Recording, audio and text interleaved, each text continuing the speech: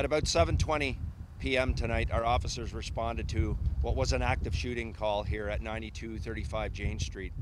Once the officers arrived, they were met with a scene, a horrendous scene, where numerous victims were deceased, and there was an engagement between the officers and a subject.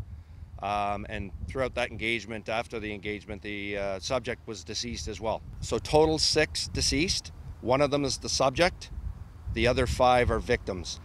There is a 7th person who was initially shot. That person will survive and is transported to a local hospital. It's going to take us some time to determine the motive in this investigation and what drew this person here. Hey, thanks for watching. If you like this video, check out these other videos from USA Today to stay up to date with all the latest news.